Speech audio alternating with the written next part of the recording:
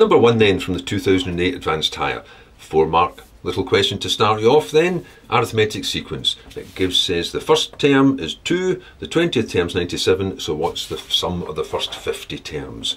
Well, in order to get the sum of the first 50 terms, I would need to use its formula. So I'll put this bit over here. The sum to n terms is n upon 2 times, if you like, the first plus the last.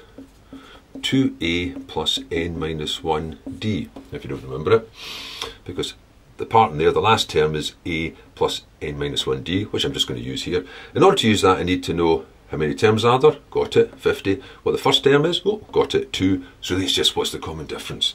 Well, I'll get that from here, because the nth term is simply you start with the first term and you add on the common difference, and by the nth term you'll have added on n minus 1 of them. That's why I have this part here twice.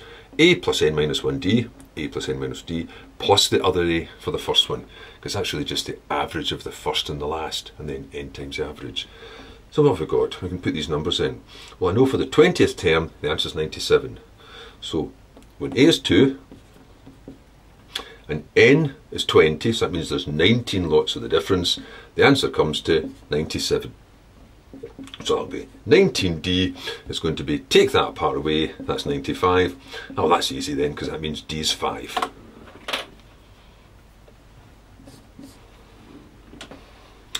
Then I can work out this one then. So what's the sum of the first 50 terms? Well, there are 50 terms, so that's 50 over 2. A was 2, so it's 2 times 2. If n is 50, n minus 1 is 49, and the common difference was 5. So there's just a wee bit of arithmetic that you could just do in your calculator if you liked. What's that going to be anyway?